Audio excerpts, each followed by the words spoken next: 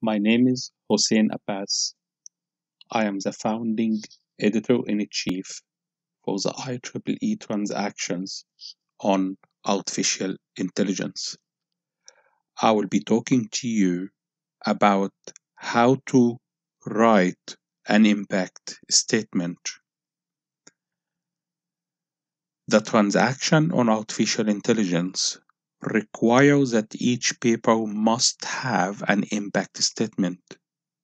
So let me explain to you what is an impact statement, why it is needed, give you some tips on the do and do not, then share with you an example of an impact statement. Let us start. What is an impact statement?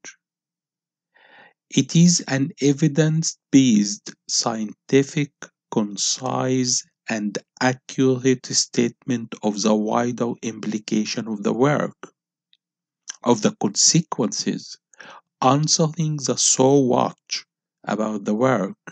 So, why this is important? What is the implication of what you've done? How is it going to improve the world? How it's going to help people in the street? How is it going to help the society or production or business? Each of the keywords in this definition represents one of the criteria we use to evaluate the appropriateness of the impact statement. They will define the do and do not when writing an impact statement that we'll be discussing on the following slide. So, why an impact statement? It's about sharing the implication of the work with the wider society. We so often write our papers to be read by a small number of academics in our field. Writing about the implication of our work, whether it is theoretical, experimental, applied, whether it is abstract or not, it helps us to connect what we do with the wider academic and professional society. Writing an impact statement is about writing to influence outside the sphere of our classical academic cohort. We normally seek citations from our academic colleague on our work. One way to increase citations is to make academics in other fields that are quite different from our own field, to understand what we are doing in our field. When they understand it, they can use it in their own field, and they might even come back to us asking to collaborate on a multidisciplinary topic. Writing an impact statement is about displaying social responsibility. It's part of responsible research and ethics. Our social responsibility demands that our papers need to reach the taxpayers who are funding the education system and the research we do. We need to communicate our contribution to the wider society to allow common people to understand the value of the science that we are producing. So let me now switch to the do and do not. Do start with a practical problem space where your solution will or could be used. For example, you could start by saying something like AI systems are used in the court to assess the risk of a criminal to repeat their crimes. These systems have been found to be biased. We are proposing a solution to this problem. You could see in this example that the application domain became quite clear. Be objective and state your Big Bang contribution with facts and evidence. Quantify the performance against the baseline. You need to quantify the contribution of your heuristic, algorithm, method, or methodology.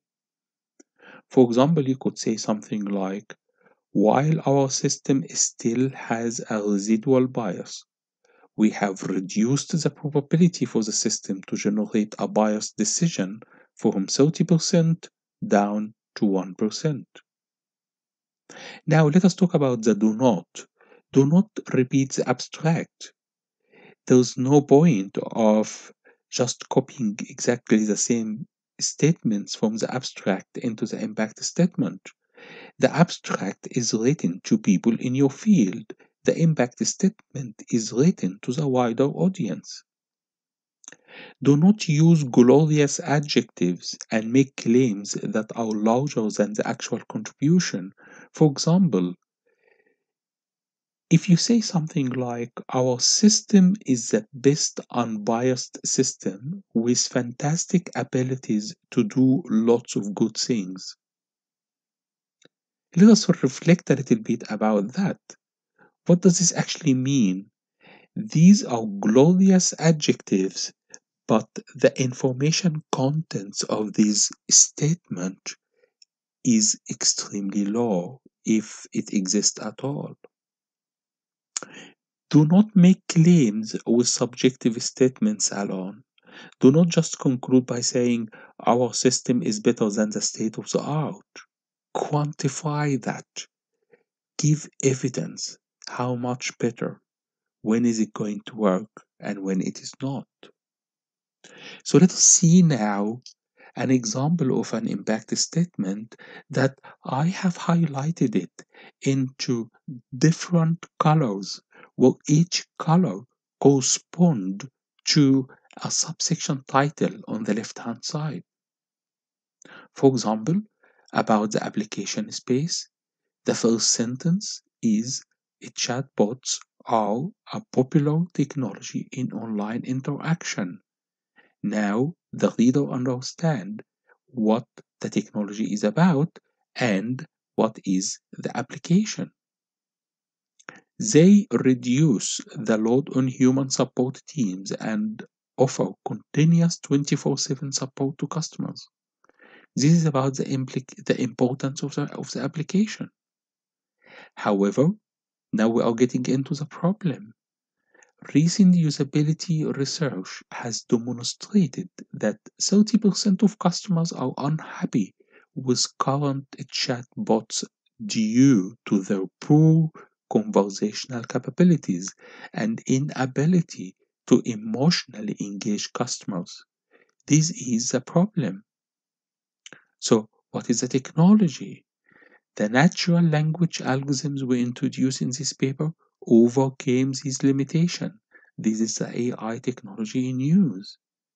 Now, with a significant increase in user satisfaction to 92% after adopting our algorithms, the technology is ready to support users in a wide variety of applications, including government front shops, automatic tellers, and the gaming industry.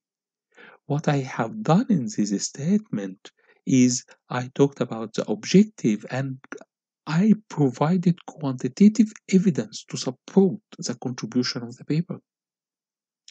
It could offer an alternative way of interaction for some physically disabled user.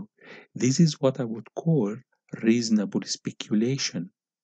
So it is a logical speculation that takes the work out of the context of this work in this particular paper to other type of applications that it could be useful for. You will see a website on the top of this slide. This example is available in the information for authors to the transaction on AI. I look forward to receiving your paper in the transaction of AI, and I look forward reading your impact statement.